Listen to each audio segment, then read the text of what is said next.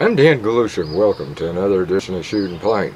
Today we're going to be doing a little bit of experimenting with two different multi-pump guns. One is one of my old standbys, the Umarex NXG multi-pump, and we're going to see what the velocity will do with this, and also this one right here. This is a Daisy, also multi-pump, and it's what they call a 35 Powerline 35.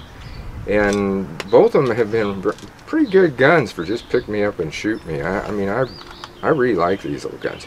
But what we're going to do is we're going to see what the velocity is, and if there is any difference between shooting a BB and shooting a pellet. We're going to use, in both of them, we'll use RWS hobby pellets, and we'll use the Umarex steel pellet, or steel BB I should say.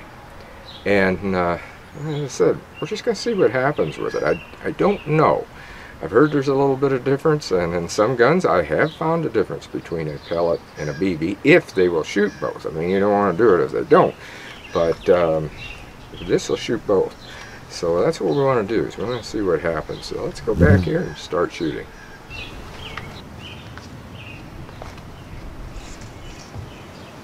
Okay, we've got the Umarex up first. I got 10 pumps in it. We're going to try the BB first, so let's take safety off. And we're looking at 532 feet per second. Okay, now let's load it with a pellet. And I know normally you take several rounds to check velocity, but we're not really checking velocity other than trying to compare it with pellets and BBs. Like I said, that's 532.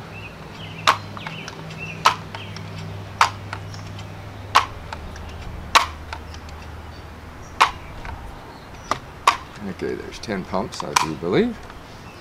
Let's see what happens. 571. So, there was a difference. Let's try the Daisy.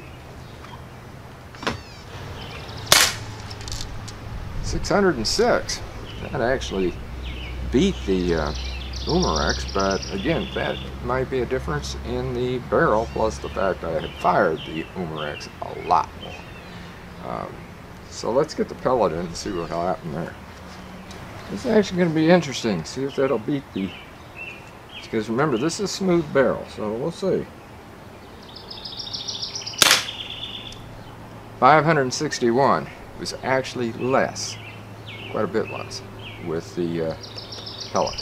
So let's go back and go back over there. Like I said, I'm only going to fire one round of each one.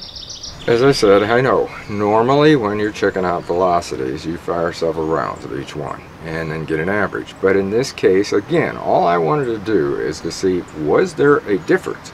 And there was enough of a difference that you can tell that there will be a difference in the two of them. Here's the odd thing. One, as I'd said, is a smoothbore. That's the Daisy. That's what's right here. And all along I said this would probably be best for BBs. It was a higher velocity with BBs. This one has the rifled barrel, the NXG, the Umarex NXG. Again, with the rifled barrel, I said it'd be much better for pellets. It was. It was a higher velocity with a pellet. So it kind of proved it out there, and also proves out there is a difference in velocity.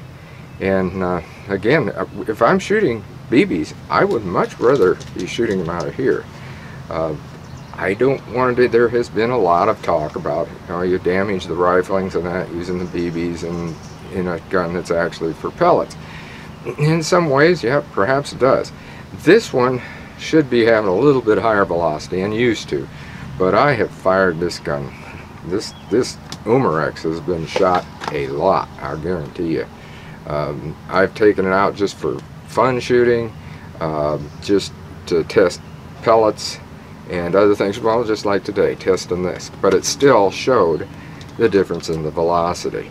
And so it's true, there is, and most of you already knew that, but the one thing that maybe you didn't know is the difference between a smooth barrel and a rifle. Makes a difference, I guess. So until next time, shoot safe and have a great day of plinking.